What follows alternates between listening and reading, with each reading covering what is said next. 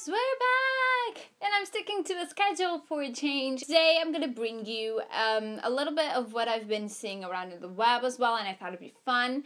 Because I've been doing a lot of hauls, so I thought I'd do the anti-haul, which is everything that I'm not gonna buy, especially from like recent new launches and everything like that. So just before we jump in, I'm sorry to be one of those people, but make sure you subscribe and you click the little bell button to know every single time I'm uploading. Let's jump in! The first thing that I'm not gonna buy is the Naked Heat palette. First of all, it's not that much of an original palette, even though it is kind of a change for the Naked palettes in general. It does make sense, and I do get where they're coming from, but it just feels like there's something missing. It's too much of the same between all of the colors, and I just feel like this doesn't add anything to my collection personally. Like a lot of people, I also wish there was like a brighter orange that would kind of make something funner.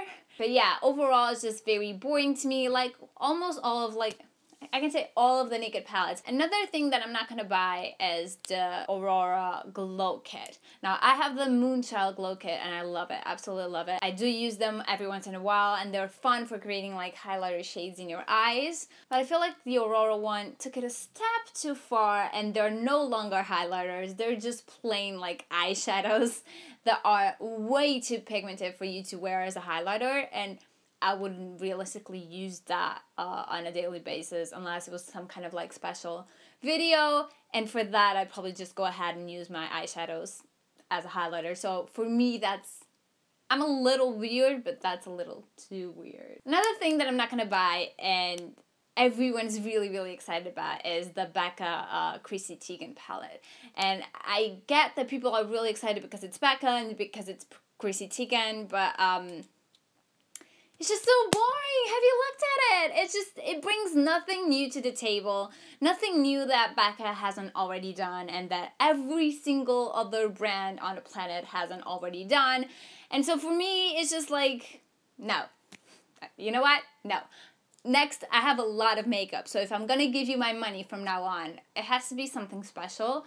And we're just talking highlighters here. I feel like highlighters have been so done that even like every single thing that has come out recently, I feel like I don't want to buy because I have something like that already in my collection. From now on, I just think that any highlighter, it has to be a freaking hybrid motherfucking special shit for me to buy. Otherwise, I'm not gonna. And that involves the Kylie Jenner highlights, the Huda Beauty highlights, any other highlight that Becca releases.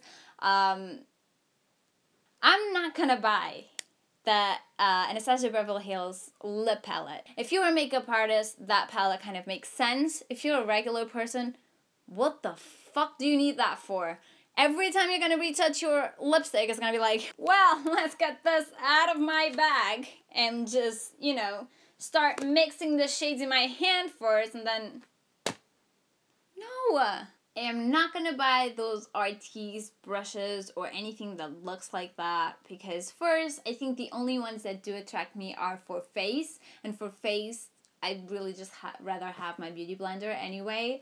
But the eye ones, they look very messed up. They don't look comfortable at all, and I just don't know. And in that train of thought, I'm not gonna buy any silicone sponge. No, just... I've never tried it, but I just look at it and I just know it's not going to work because it's not going to like blend in. It's just going to slap the product on. Even the Eevee blender, it is silicone. It is not something that mimics... I mean, I know they say that mimics your skin texture, but it has no bounce. It has no... Because it has no power of absorption, it also has no power of like blending in seamlessly as the beauty blender does, if that makes sense. So any kind of non-spongy sponge, not gonna buy them. But I also think I'm not gonna buy the upcoming Kat Von D metallic lipsticks because they're liquid lipsticks and they look really pretty, but they look really chunky and really like heavy, and I hope I'm wrong, but I'm just not gonna buy them because they don't look comfortable at all. And I'm also not gonna buy that Clarisonic moving foundation brush because it just... I don't like the Clarisonic brushes anyway, the cleansing ones, and it just doesn't... it doesn't make sense. I don't know how it works. I don't know if it swirls around. If it swirls around, then it just doesn't make any sense. If it doesn't, then you'll have to swirl it around, which doesn't make any sense. And lastly, we're gonna kind of talk about branding and things in general. So, like, I'm not gonna buy any collabs with beauty gurus. Like, anything that is done with the likes of Jaclyn Hill, Manny MUA, blah, blah, blah, blah, blah, blah, blah, blah. Not gonna do it, because most of the time, I just don't like those people at all. I mean, I think there are a few exceptions, but for the most part, the top beauty gurus, as they like to call themselves, are really, really fake and horrible people, and it turns me off the brand, honestly.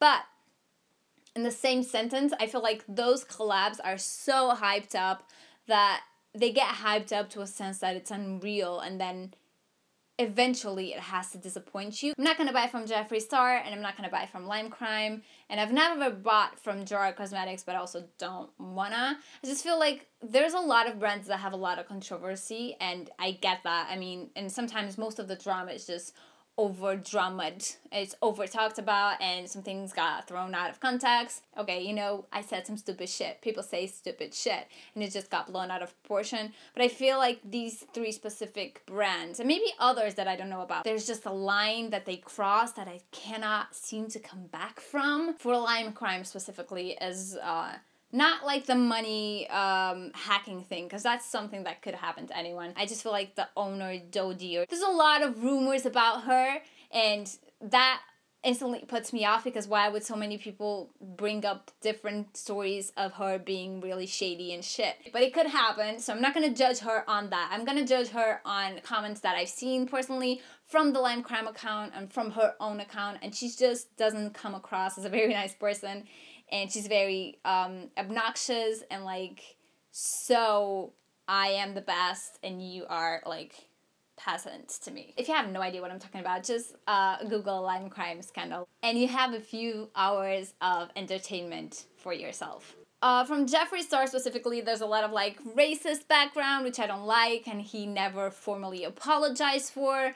And that bugs me a little bit, but it's not even about that, because people change. He should have apologized, but you know what? People change, but it's still the way he still treats his fans and his clients, and these are things that I didn't read like off a blog. I've seen them personally. I've seen his own comments. I've seen videos of him and Snapchats of him throwing like so much hate at people that were doing nothing wrong, and he just misunderstood the situation. I just don't like the way he carries himself about those things. And a lot of people say, but if the product's good, then I'm just not that kind of person. It really turns me off the brand, and his products are really good in general. Lime Crime has good products as well, but I just cannot, you know, justify to myself giving money off to those people, because just no.